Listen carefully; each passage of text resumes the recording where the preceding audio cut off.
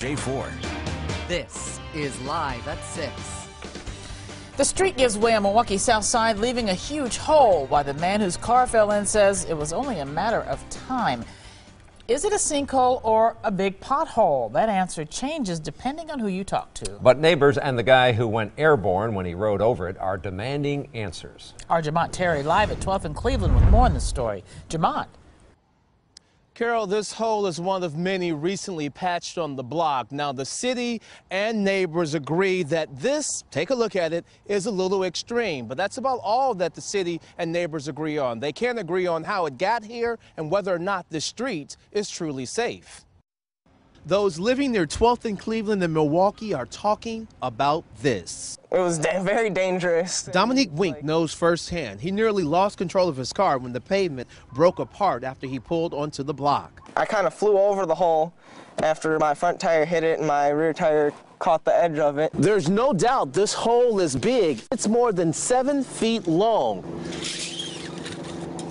The city says it's only 3 feet deep, and they consider this to be a pothole, not a sinkhole. Well, if a car can become airborne or someone can fall in and get seriously injured, it is not a pothole. And we really have not received a lot of calls regarding the 2600 block of South 12th Street. Jeff Delleman is the streets and bridge manager with DPW. Neighbors say they have complained for years. It's been bet for the last 5-6 years. And with this latest problem, they fear the entire street may be unsafe. Is it going to take someone dying for them to fix a street?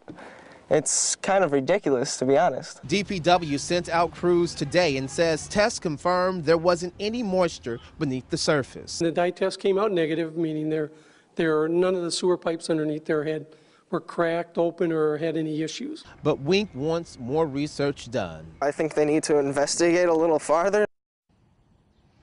Now, DPW says this hole likely came from a recent water main break just up the street at this intersection at 12th and Cleveland. And as you heard them mention, they did a test today and they didn't find any moisture or water underneath the ground, giving them the reason to believe that this is simply a pothole, not a sinkhole. Of course, neighbors are saying they just want to make sure that things are truly safe. The city obviously conducted its test and says that it is. On your side, at 12th and Cleveland on the city's south side, Jermont Terry, today's TMJ4. Well, we can all agree it is a big hole. Thank you very much, Jermont. You can contact the city of Milwaukee to report potholes or other road problems. The phone number is 414-286-2489. You can also fill out a request online. We have all of that information on our website, tmj4.com. And we looked into this story because you asked us. If there's something that doesn't seem right, tell us about it. Go to tmj4.com/iteam. You ask, we'll investigate.